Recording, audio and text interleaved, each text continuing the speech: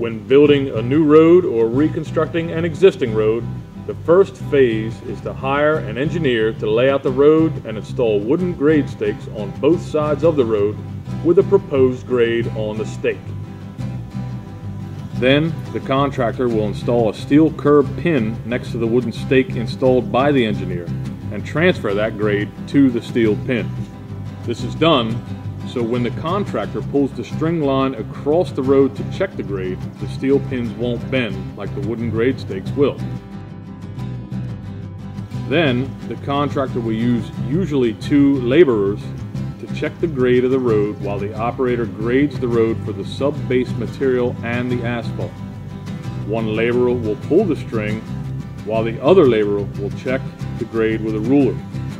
When checking grades with the string line, this will also bring the operator and grading machine to a standstill, as they can't run through the string line as they'll break it. With the fast grade, you only have to have the engineer lay out one side of the road, cutting your engineer layout cost in half. The contractor only has to install the steel curb pins on one side of the road, cutting his cost in half. While checking grades with the fast grade, you only need 1 laborer, cutting that cost in half and utilizing the other laborer on other phases of the project.